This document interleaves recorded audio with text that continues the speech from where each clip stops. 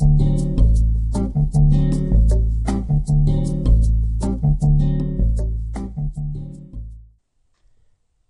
this is Eugen, and in this video tutorial I'm going to show you how to create a new Google Analytics account. If you do not have a Google account or a Gmail account, you should create one before signing up for Google Analytics. It's quite a straightforward process, so I will not cover this. But once you have your Google account created, all you have to do is just go to google.com/analytics and sign up for Google Analytics. Once you're in, you'll be able to create a new account. And once your account is ready, it's time for you to create an account for your website. So to start, you'll have to give a name for your account. In my example, I will use the actual Web Analytics Blueprint. So the account name will be Web Analytics Blueprint. Now you'll need to add the website's URL, which is again webanalyticsblueprint.com.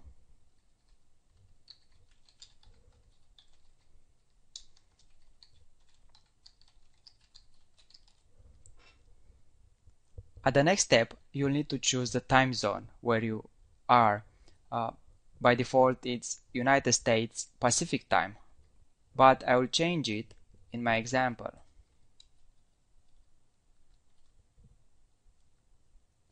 Next, you can choose whether to share Google Analytics data with Google. They might use your data privately for enhanced ad features for AdWords, AdSense, and also enable benchmarking by sharing your website data in an anonymous form. I will choose not to share my data with Google. Next, you will need to agree with the user agreement. Select yes and press the Create Account button.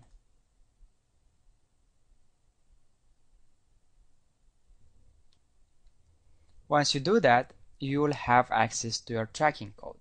So all you have to do now is just copy this tracking code and add it to your website.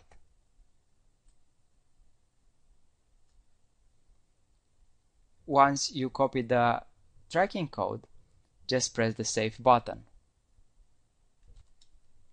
Additionally, you can choose to track one domain with multiple subdomains. If you have multiple subdomains and you would like to enable Google Analytics to do that, or track multiple top-level domains. Another option is to also track AdWords campaign. So if you have any AdWords campaigns running, just select this option. On the Advanced tab, you have access to additional features and additional tracking options that will be able for your Google Analytics account. The Custom tab will allow you to edit the tracking code manually and add it to your website. Now that you've done all these settings, it's time to save your account and get some insights about your data once you have the tracking code installed on your website. I hope that you enjoyed this tutorial. This is Eugen from Web Analytics Blueprint.